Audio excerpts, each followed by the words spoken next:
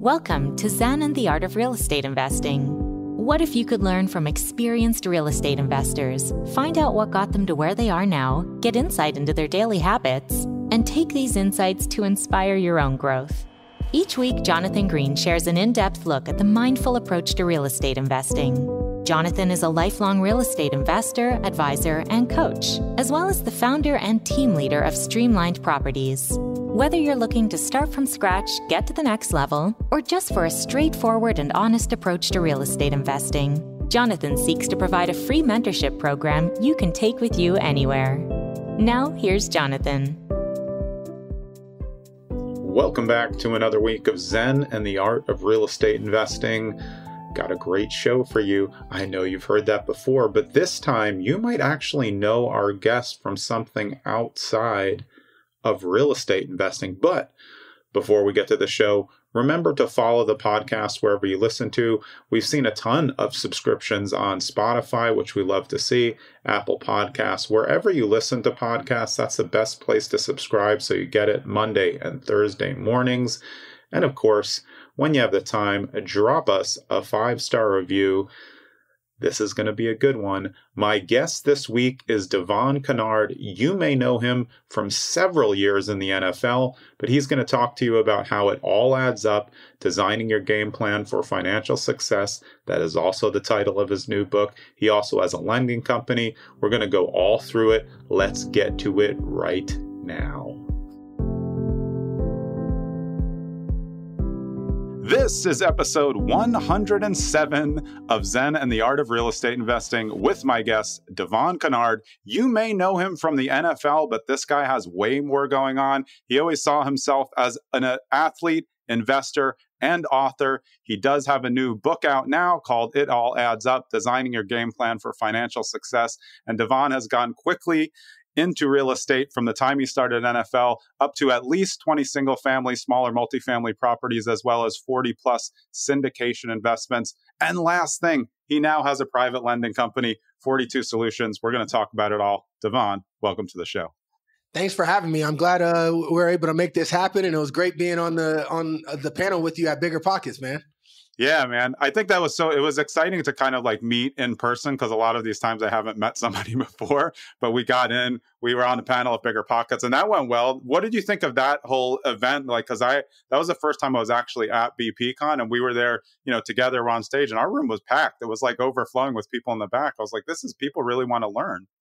Yeah, I was really impressed with the whole experience. It was my first time at BPCon, and there's a ton of knowledge, a wealth of knowledge. But if you're really taking advantage, I think it's the networking opportunities and some of the private conversations is what I took most from it, because it really kind of broadens your perspective of like, wow, okay, I could do this, I could go this direction. So I kind of left motivated, and the timing was perfect because it's kind of the last quarter of the year, getting ready for 2024. And it really shifted some of my goals for next year and beyond. Yeah. And I mean, I can tell just from watching, obviously we're friends, but I watch on social media and then like, you get through BPCon and then like, hey, wait, there's you and James Daynard. Like you guys are doing stuff. Like you can see that just building the relationships immediately turns into more advantageous relationships and business possibilities, from that. And I think that's important for everybody to learn, especially what you said, which is really, we called LobbyCon. There's BPCon and there's people talking and then everyone's in the lobby, networking the whole time. Absolutely. Yeah. Well, so going back, I'm sure you were playing sports, obviously, growing up because you ended up in the NFL. But when you were younger, did you think about real estate at all? As a young kid growing up, no, not at all. I knew I wanted to be successful primarily through football, but I had a vision for what I wanted my life to look like. And football was the vehicle that I always envisioned getting me there. But as I got older, I started to get into college and I was facing adversity in football that made it look like it wasn't going to be possible. And that made me ask the question, like, do I want to be successful because I'm an NFL player one day, or do I want to be successful, period? And when, my career is in jeopardy football wise, and it's like, all right, well, I still want this lifestyle that I always envisioned for myself. So how am I going to get it without football? And that question is what saved my financial life, I think, because it completely changed my perspective and really kind of lit a fire in me to figure what I was going to do. And, real estate really started to draw on me. And, that's where I took off with it from there. Yeah, that's so important because I'm sure you have friends and people obviously through the NFL who are just like, no, it's NFL or bust. And then it's bust and you have to start over, and that would be so hard. Did you feel that a lot of people have started to change their mindset? I've actually noticed it just from like watching from afar that so many people now, as opposed to 20 years ago, are like exceptional business people while also still in sports. And you just wanted to be ahead of the curve on that, right? Yeah, absolutely. I think the game is changing and more guys have that mindset. But a big thing that kind of always lit a fire under me while I was in the NFL was the fact that it's oftentimes the big names. Like, all right, it's easy.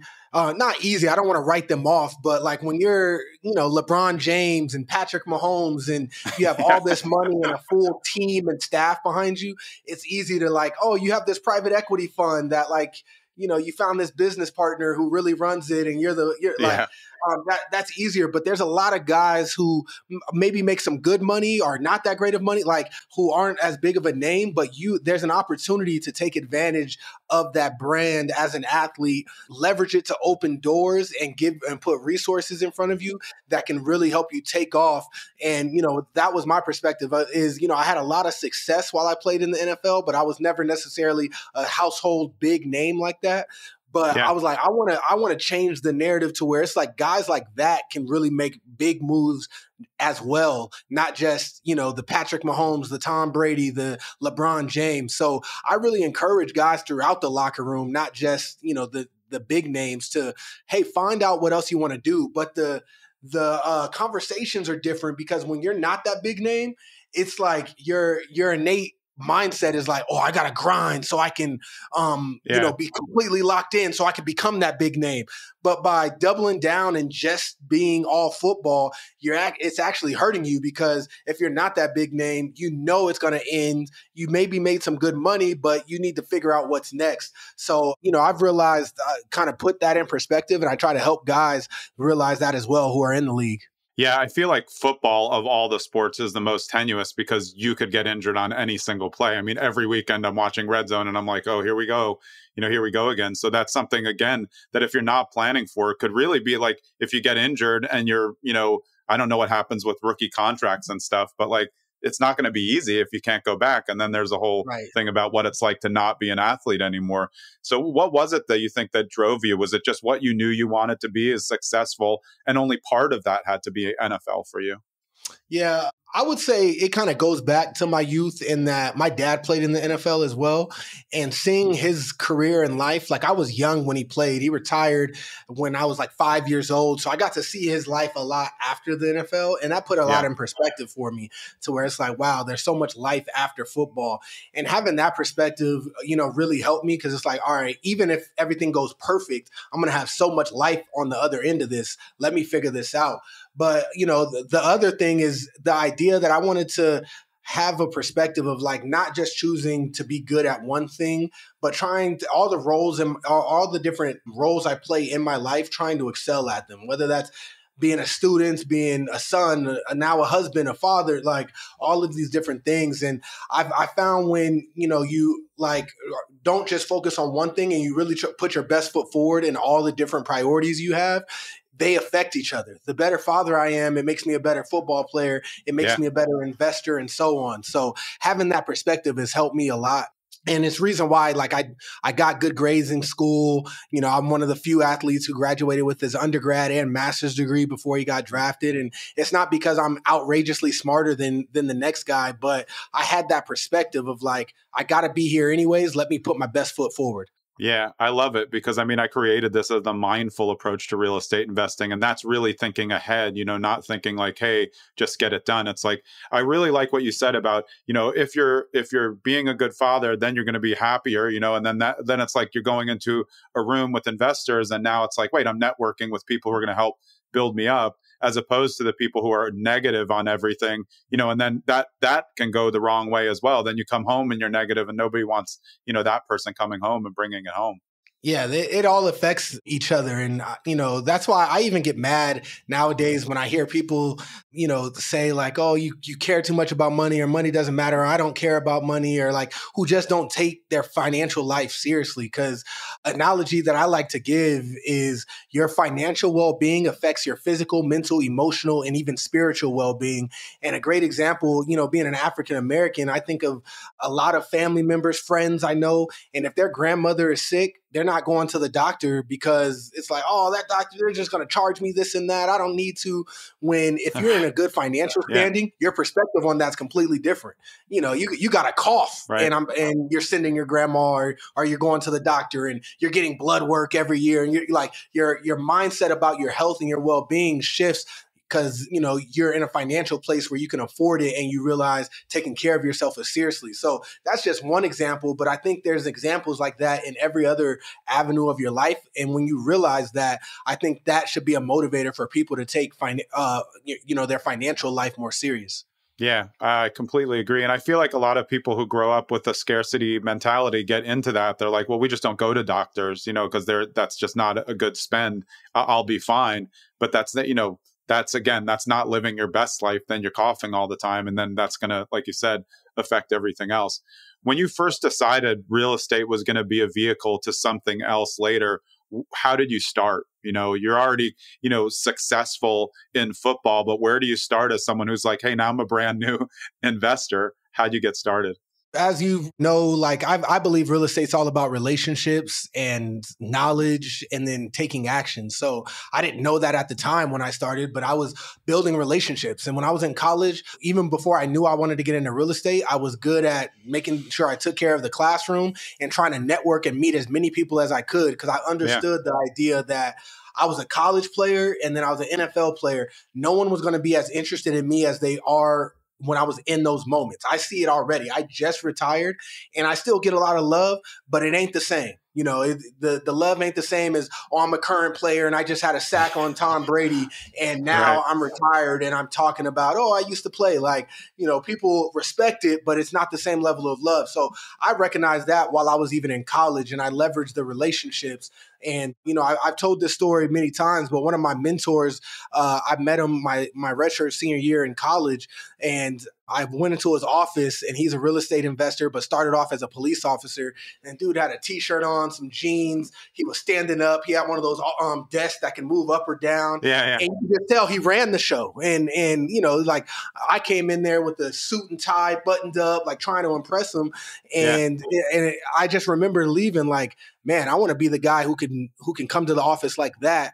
And hearing his story about like he was a police officer, house hacked, bought one property, turned it to two, so on. And I'm like, if he did that off a police officer salary, not trying to pocket watch, but we can all estimate what a police officer gets paid. Yeah. And I'm like, if he's able to build that, then what can I do if I play in the NFL, or even if I don't? Like, I can figure out how to make that much. So, that's where the spark went off. And I started diving into books, podcasts, learning. And after my rookie season, I made my first investment.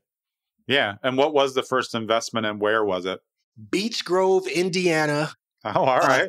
3-bed, 2-bath, single family turnkey property from a turnkey provider, which is essentially a flipper who's flipping at scale and selling stabilized assets. Bought it for $87,000 with a partner. I put $12K. He put $12K. I did the loan in my name, and it was a great property. It cash flowed great for us. Pocketed a few $100s a month each, for many years. And then we couldn't scale because that same turnkey provider ghosted me. So ghosted me, which I realized, all right, I got to make sure I can scale in markets that I want to invest, because this one property was nice, but I got a property in Beech Grove and I'm probably not buying anymore. So we ended up selling. I made a great return. I think I netted 26. So we each netted 26. Nice. So got our money back plus 14K, not including cash flow along the way. So it turned out to be a great deal for us. But that kind of sparked it, that whole process. And I kept buying. I started getting into real estate syndications. And every year I was like, I got to keep stacking up.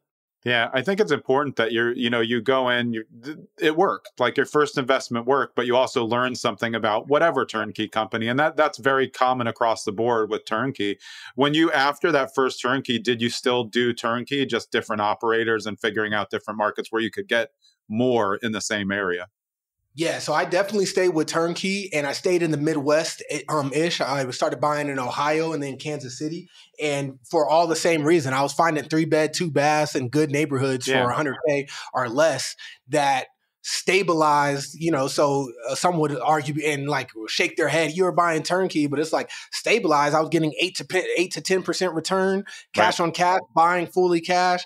And there are markets that were appreciating, not necessarily outstanding, but appreciating okay. Steady. But cash flow was great. So it made sense to me. And with the amount of time I had, because obviously my main thing was football, I felt like the turnkey route was the way to go because growing up, I knew nothing about putting hammer to nail and figuring out how to deal with any of that. And I didn't have the bandwidth. I consider myself a passive investor, especially while I was playing. So I'm like, I don't have the bandwidth to learn the nicks and crannies of this. So let me buy stabilized asset.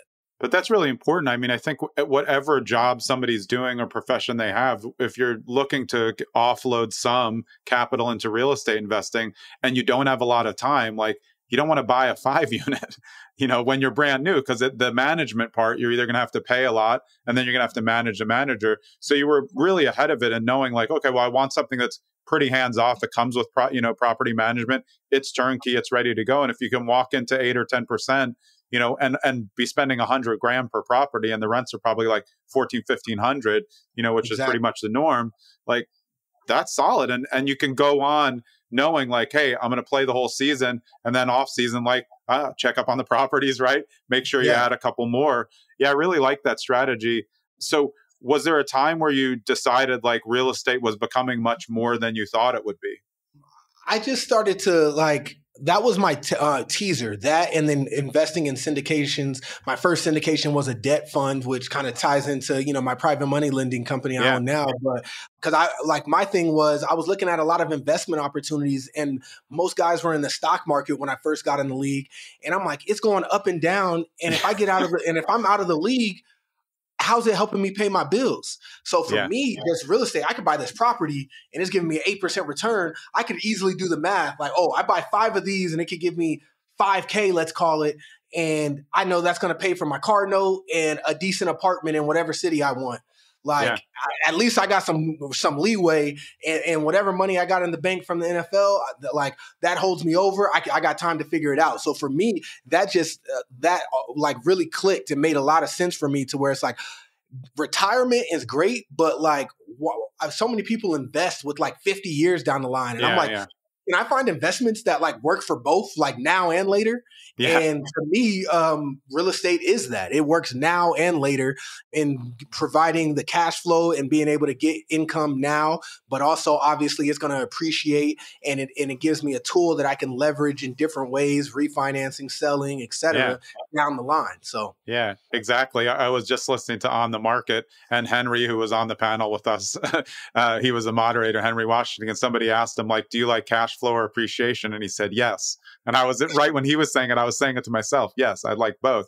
But it's for some reason, people think that you have to choose one or the other. But if you're smart, you can find one. Maybe the appreciation is less if the cash flows more, but you still want to be focused on those. How are you choosing the neighborhoods? Was it what the turnkey providers had, or were you doing some demographic research based on where you've lived and what you knew to decide on those first few neighborhoods, besides the Beech Grove one?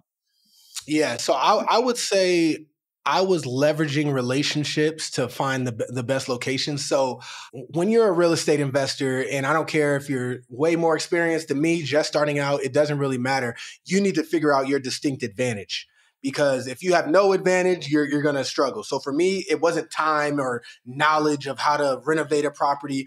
I had capital, and because I was an athlete, I can get access to the best people possible because I was an athlete, and I started to be able to talk the language. Yeah. I understood cap rate and cash on cash return and ROI and so now it's like, oh, this guy's an athlete and this. So I was building relationships with the highest person I can find in the turnkey providers, which is usually the people who founded it. Yeah. And it's like, hey, let me buy some, but I want to be in your cream of the crop locations, properties, right. like, and that is going to cash flow the best. Like, get me in those best ones.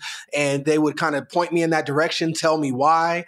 I would, do a little bit of the background, research on my own, and then be like, okay, let's go.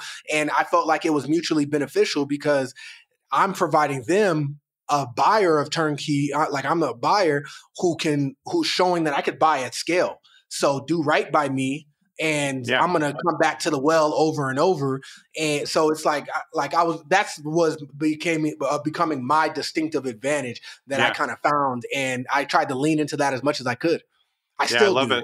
I'm saying it like past, but yeah, that's kind of my strategy, because I still consider myself a passive investor even today. So like that's the lane. I have some capital, and I know the knowledge, and I'm gaining the knowledge even more. And I'm just trying to leverage that into the right relationships, because I never want to be cold calling. That's not what I'm interested in. Like for me, while people were learning how to do that, I was trying to figure out how to sack Aaron Rodgers. So I'm not going backwards now. Yeah. No, but that makes sense. And I remember the first time I talked to you when we were at BPCon, that was it. You're like, no, I mean, I don't want to do all that. I'm building relationships so I can make it as passive as possible for you, which is partners and then syndications. What have you found in syndications? Like, how are you choosing the syndications that you're investing? I know it's going to start with relationships. Are you relying more on the relationship than the actual assets, assuming that the operator, like, hey, we're good. If they tell me this is good, I'm going to go in. So I started out, I actually found a financial advisor who concentrates on alternative investments, which like exactly what a syndication is, real estate backed. So, he has relationships with the SEC. He's reviewing and underwriting these syndications all over the country, knew a ton of great operators. So sometimes people don't believe me when I say I'm in 40 or more syndications. And that's why. It's not like I'm doing it myself, finding 40 GPs to work with, but I found and started working with an advisor who that's all he focuses on day and night. So he taught me the game. He, I know what disposition fees are, acquisition fees, the things to look for. And, as we were going, he was like, well, this is why I think it's a good deal. This is why I don't, or, and teaching me how to evaluate a deal. And that gave me a lot of confidence and perspective. But it was a challenge for me because I'm looking around and I'm like, this makes sense to me, but I didn't see a lot of people doing it. So that was like the struggle I had my whole career until I got confident enough where it's like, I don't really give a damn who is or isn't doing it. I believe in this. It's starting to work for me. But like early on, it's like, all right, you're breaking this down and it makes sense, but, I get a pref, an 8% pref, and then it's a 70-30 split, and this is the waterfall, and, the hold is 3 to 5 years, or this is a development deal, so it's 5 to 7. Like, the language of it was starting to become second nature, and I was understanding it, but I just didn't see a lot of people doing it. So that's what had me scared. But with knowledge and really diving in, I got more and more comfortable. And till moving forward to today, my mindset more so is like the syndicators who have done really good by me, I'll always consider going back to the well.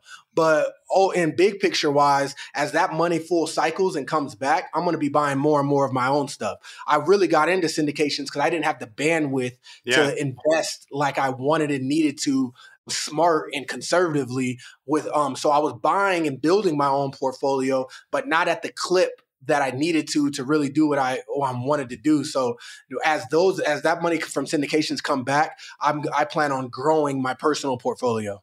Yeah, but that's the perfect setup. They're all set up, and whatever year, they're a 3-year, they're a 5, they're a 7, maybe one's a 10. So it's like you have a little scale that you can see like, okay, I have this money coming back at this time, and you already have targets for what you want. So I love that, though. You set yourself up when you were, busier, obviously, in the NFL. And now it's like, okay, now you can focus on this, focus on your lending company, and start to kind of like focus build this funnel of all the things that you want to do.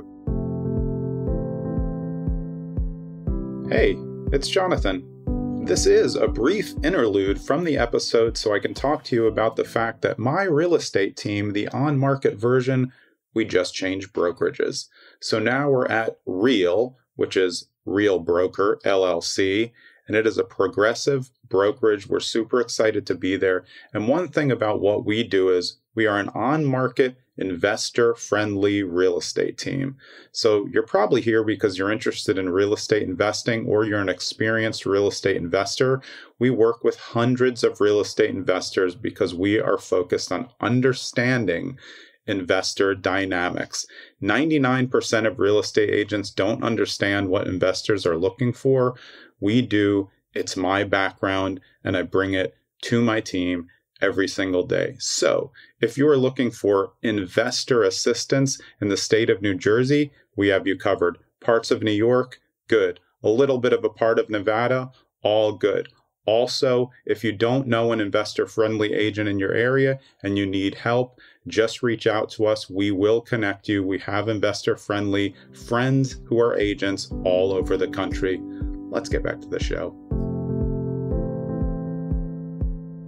So when those monies start coming back in, what's your target personally? Like, what are you looking to buy next for yourself? The most recent thing I bought was a sixplex. I talked about it at Bigger Pockets, sixplex in Tampa. I like the Tampa market. I'm local here in Arizona, so I'm always looking in Arizona.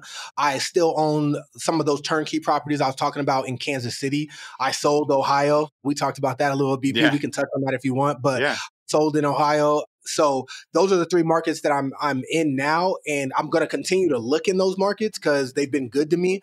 But I'm not opposed to a new market. But for me, I want to go to markets where I can scale. I want to be able to feel like I can buy 10 to 20 units, whether that's some smaller multifamily, a bunch of single family, whatever.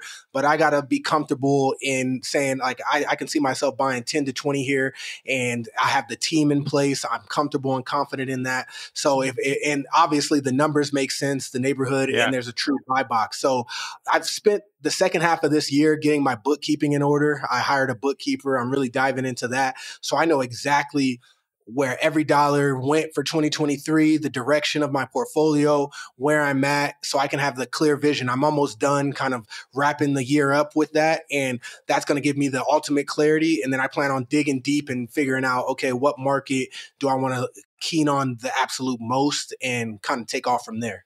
Yeah, I feel like getting all the finances in order and knowing where all your money is, what's going in, what's coming out, which ones are the best investments really puts a confidence level, even on somebody like you who's confident, but I need to clean up my books. And I know when I do it, I'm going to be like, wow, okay, I've been misusing some of these funds. Now I'm going to be at max. I'm going to use everything the best way. And like you said, because of your relationships, you can say, well, they say oh, you have whatever it is, 150K coming in. And then you say okay, well, what are the options to deploy this? And you can really start to figure out what assets will then give you growth and then multiple growth. And I really like the structure. I'm just starting to get into syndications, and I've been doing this more than 30 years, but I see it the same as you. You look at syndications first, and a lot of us were like, that seems like a scam. Can it really be this passive and easy? And then you realize no, other people are doing the hard work. They're going to get the portion of it for that, and we're going to get the back end payments. Do you like that you're already so diversified that you have some syndications, you have some personal deals, you have the lending company, which I think is a great option, especially now. Does that make you feel kind of a little bit more overall diversified so that when markets kind of go down, or rates go up, that you're fine? Yeah, I feel very kind of conservative. I consider myself pretty conservative in having different buckets because majority of my portfolio is in real estate, but it's completely different. I'm in syndications all across the country. I have my personal portfolio and I lend. Those things are all real estate based, but there's diversification all throughout. I lend in different states. I own properties in different states. I'm in syndications in different states. So, I feel like I'm protected in that sense. And that provides a great opportunity. And like you said, that waterfall that's going to hopefully be happening for me every year or two, having new funds come in, hopefully generating a lot of income. Hopefully I'm going to be able to sustain my lifestyle and have a ton of money to continue to keep buying. And, that's a good balance that, I've been seeking. Yeah, I mean, it makes sense. I mean, if you look across the asset classes, are there with the syndications, I know just from reading, you also have a lot of different classes of assets. You have some senior living, self-storage. Is it more interesting to you when you're looking at syndication deals or any type of partnership to get a little bit of all these assets to see how you like it and what the returns are like? Oh, absolutely. And then, you get to see, I'm in some dental offices. They have a niche where they buy that in the Midwest. They focus on dental office, like triple nets and it's been awesome. It's one of the funds I'm in. And then senior living centers. I'm in a deal in a hotel in Tempe that I'm in a syndication for. So it's like the diversity of different things is really cool. And you kind of get to look at how they see numbers on a big scale with large projects. And that gives you a lot of perspective and, direction of like, okay, this is what's going on in this market. This is what's going on in this asset class. So that diversity has been cool because my personal portfolio is primarily single family and smaller multifamily. But to have access to these bigger deals has been cool. But it's also I realize I'm a bit control freak, and full transparency. There's one syndication that I got in, and there was a capital call right now that's going on. And to be honest, I did it outside of my financial advisor. I got a little cocky. I felt like, I've been doing this 10 years now. And I actually met him at a conference. I'm not going to name any names, but met him at a conference. And, I knew a couple people who've invested in it. He gave me the rundown, sounded good, but he didn't have the right debt structure, didn't anticipate that debt was going to go this high for this long. And it's pretty much then what I really didn't appreciate is he waited till it was an emergency and didn't tell us. So because then everybody's in jeopardy. We need money now. Right. We need money now. And, my full transparency, my decision was to not do the capital call because I'm like, if it's a sinking ship, I'm not like really the money was going to be able to put more in to hopefully make sure we get our money back. But he wasn't talking a whole lot of upside. So I'm like, I'm put more money in a burning ship, but it was a great lesson. And it made me realize I'm very conservative, and not all these general partners and syndicators have that same conservative nature. And I would never be, because of how conservative I am, I would never be in that position on my own.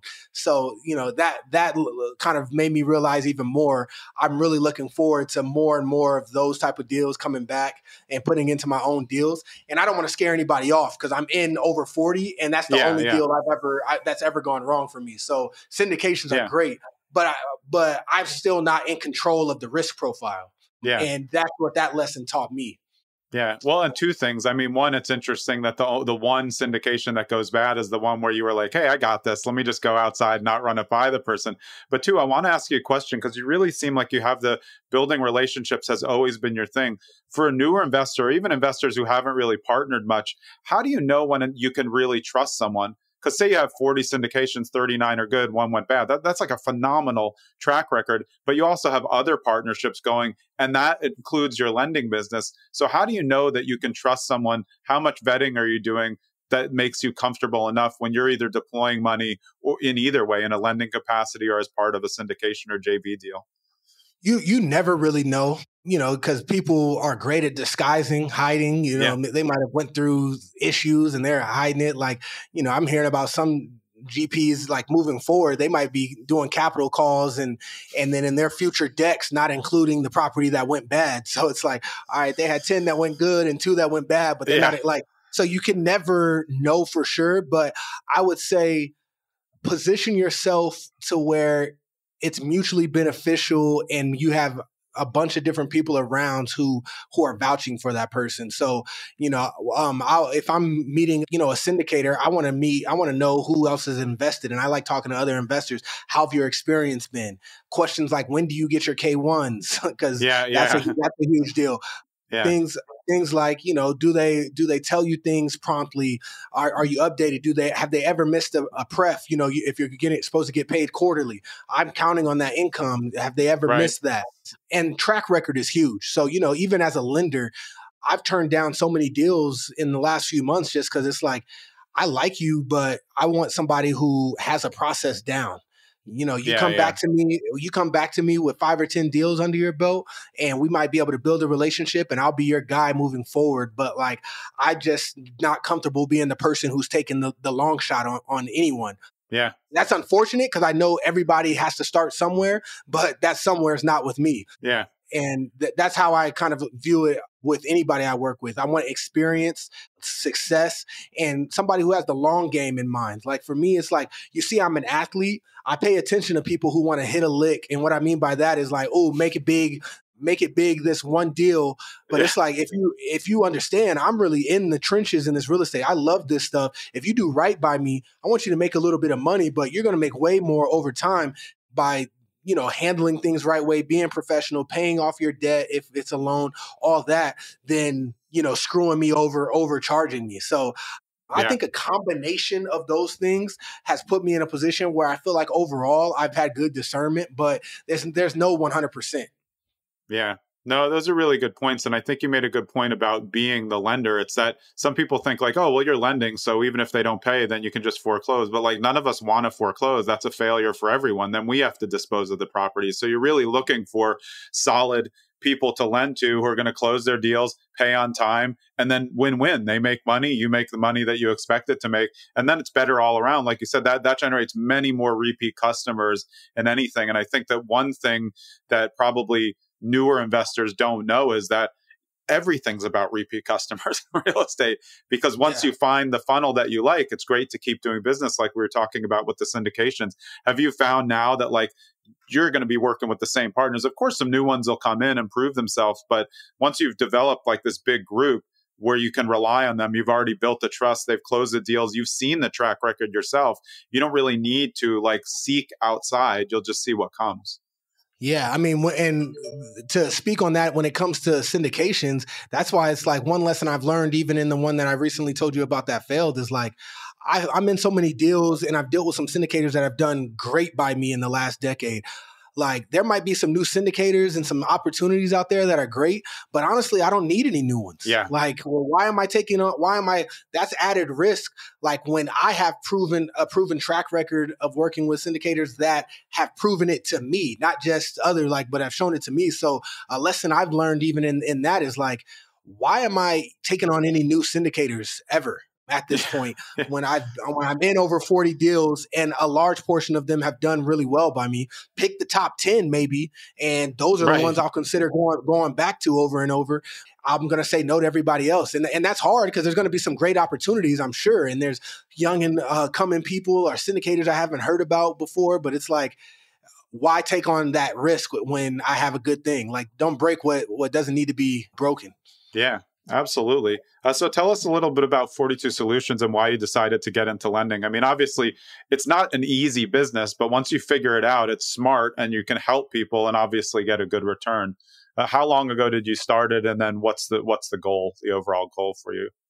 Yeah. So I've been lending for the last 3 years, but I started it this year and my mindset was like, all right, I don't have any true income, obviously, besides dividends from syndications and income from properties, but that's focused solely on income. And then if I go and reinvest in syndications and our properties, that's an 8% return. Can I get better than that?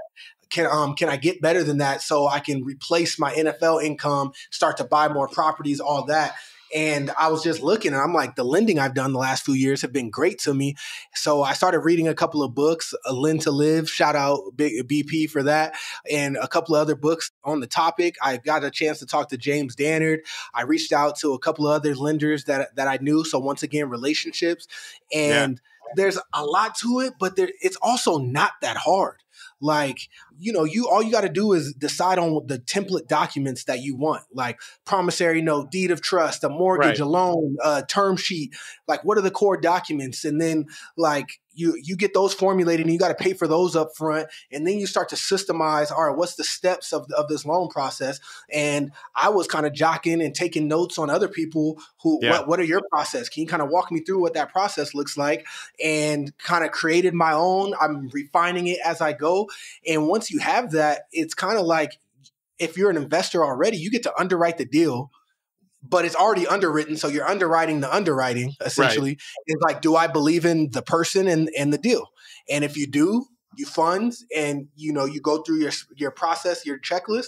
And if you don't, then it's like, I'm not willing to do this, or this is a little riskier. I'm going to change the terms and take it or leave it type of situation. So, there's a lot to lending, and I don't want to make it sound too simple, but like, it is an amazing business. And for me, and what I think a lot of people who have jobs or maybe have capital, whatever your situation is, like, a great revenue source is to lend.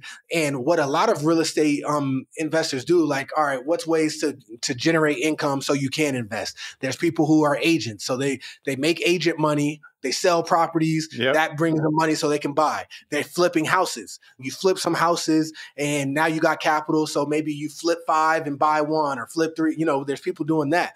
But like, if you have a 9-to-5 job, or you come into money and you could lend and get a double-digit return on that money, I think more people need to consider that as a third option of cash flow to couple with investing. And that's what I did, because I'm like, I don't want to become an agent, and I'm not trying to be a flipper myself, but I can fund the flippers. So, that was my mindset and perspective. And I think more people should either start their own companies and do it too, or, hey, hit me up and I can help you get into some loans and give you a good return. Yeah. I think it's a great avenue that people need to realize. Yeah, I've definitely been thinking about it. So I'll hit you up afterwards, because I really think, like, I have the capital to deploy, and I like the idea of helping flippers. You made such an important point that I don't want everyone to miss. When you were talking about underwriting the underwriter, that's also part of the deal vetting that you were talking about. So if someone, brings you a deal and they say, I want to get your money on this, and their underwriting is terrible, like, that's not a good client for you, because they're already either trying to snow you or they don't know what they're doing. So just underwriting the underwriting can tell you everything. If somebody's numbers are perfect and you underwrite and you're like, wow, like, that's a solid client that's going to go on for years, because you're all on the same page. Your underwriting's the same. That's just a really good point. And I think people can learn from kind of modified due diligence. You're not the upfront person, you're secondary. But if their numbers check out, that's a great person to lend to, right? Yeah, I mean, absolutely. And, I think how they present it, the level of detail, one of the first couple things I look at is the scope of work. All right, you plan on rehabbing this. Yeah. Do you have a detailed scope of work? Do you have a contract with your contractor, keeping them to this budget? Other things I look at is holding time. Like, and what's normal in your market. Like, if you're saying, if your whole deal is hinged upon this is going to be a 3-month hold, and, in today's market, it's taken 4, 5, 6, 7 months. That's another thing I look at initially is like, how aggressive are they? Because I think with flippers, the number one thing that tanks a deal is holding costs. Because I'm hitting you overhead for double-digit interest, and if you haven't baked that into your underwriting, and you're planning on getting out in 2 months, and it takes 6 months, and that puts you $40K in the hole, like, I'm out. I'm not interested. So understanding that, those are, like, right now, before I look at anything, I'm looking at scope of work and CMAs and then, their holding time, and do I feel that's realistic? Are they giving themselves, even if it shows that the market says you can sell in 4, I really like the investors who are underwriting to 6 anyway. Yeah. 6 is like the min. Yeah. Because, like, and these are great points, because I think, like, if you're looking at it and people even don't know their area that well, and it's a little complicated, and they say 90 days, and then the permits aren't even back for 35 days, and it's an area where they're like, no, you're not starting work without permits, like, or you're going to get a red card, and then you do get a red card, and then you're at 9 months, like you said, that adds up. You have to really bake it in for longer. I've definitely gone over on some flips, but I knew what I was doing, and I knew where I messed up, but I can see that happening. And like you said, we were saying, you don't want to be in that situation as a lender. You don't want to have to be. I mean, it's cool, you're going to get the extra money, but that's not a win-win for everybody. So it's kind of like you feel bad that you're taking more, but you told them their numbers were off. I'd rather make more money by getting into another deal with you than going through that process. Yeah, I feel like that's like very upfront and approachable lending strategy, though, because I feel like obviously hard money lenders, your traditional hard money lender, if you just had an avatar, not good. They're just like, hey, 16%. Yeah, if you go over, great. If you capsize it, we'll foreclose. They're just taking the big bucks. But I feel like you're working more based on the way that you build relationships in a cooperative model, with your borrower. And I think that really says something, because that's a better way of doing business, which is going to, again, be a little bit more passive for you, because there's not going to be problems. Stuff will come up. I want my borrowers to win, and I want them to win big. And, I'm okay with that. And, I support that fully. And because if they're winning big, I'm getting a piece of that, and, we can keep doing business over and over. So once again, I think that's a long-term mindset, is like, I don't want to, this is a one-stop shop. It's me, my bookkeeper, and who's overseeing everything, and my lawyer. Like, eventually, maybe I'll hire a transaction coordinator and, maybe someone who helps me underwrite. But like, full transparency, that's me. It's me and my lawyer and bookkeeper figuring it all out. So I'm not trying to overcomplicate this. I want to get with people who know what they're doing and help them, grow their business and make it a win-win. Yeah. I love it. Before we hop off, tell us a little bit about your new book. I saw you're flying around, you're on the book tour. So tell us about It All Adds Up. What's in there? How are you helping people design their game plan for financial success? It's a book that was a passion project for me. I love financial literacy, and being an athlete, to be honest, I started to read a lot of financial books, and it was nothing but middle to late aged white guys talking about finance. And I'm like, I understand what they're saying, but I know a lot of people don't or won't pick it up. Yeah. So, I felt like with the access that I've had, my life going to the college I've been to, being an athlete, I've gotten into rooms that a lot of people don't necessarily get into. And there's some gatekeeping there, in my opinion. So it's how can I be a bridge to give more of this information, to give these perspectives and mindset? And It All Adds Up was my passion project to attack that and get it in the hands of kids and adults, of all ages, all across the country. And, I'm super excited about it. But I appeared on like one or two other podcasts, but I think yours might end up coming out first. So I wanted to tell you, I just signed a deal with Bigger Pockets, and I'm going to be writing another book that's coming out in October. So that's going to be coming out. And I haven't nailed down the title exactly, but the essence of the book is how to invest passively, while you have a 9-to-5 job, and how to build a real estate empire while still working, which, obviously me being an athlete and what I did the last decade kind of speaks to that. So I'm excited to write that book. It's going to be another, passion for me as well. And I'm glad to kind of announce it. I hope your podcast is the first one that comes out. Yeah. Well, congrats. That's awesome. And I love it. I think you have a YouTube video like along that same line of that same similar thing. But I think it is so important what you said. If you can be the bridge, even for kids who are like, really into sports, like I've always said, like I was lucky. I grew up, my dad was an investor. He taught me everything. So I was like playing with real estate, but like your regular high school education and middle school, nobody's talking about real estate and investing. But if they did, maybe there'd be different opportunities out there for so many different people who never thought like, hey, that could be an opportunity. I only need to earn 3.5% down to house hack a multifamily when I get older. If you learn that in high school, you can plan for that and you can do it way quicker. It's just like nobody knows. So I'm right with you. I'm really excited for people to read your book now and then to get on that new Bigger Pockets one when it comes out. So congratulations. That's awesome. And being the bridge to hopefully kids and, like you said, adults who maybe just, they never thought it was going to be an option. Yeah, that's fantastic stuff. Absolutely, man. Yeah, man. Well, it's been a pleasure. I'm glad we finally locked this down and got it done. You're a busy guy. I'm busy, but I'm really excited that we got this. And yeah, I look forward to continuing our friendship. We'll hit it up at Bigger Pockets next year in Cancun. It's going to be exciting. That's going to be a blast. Yeah.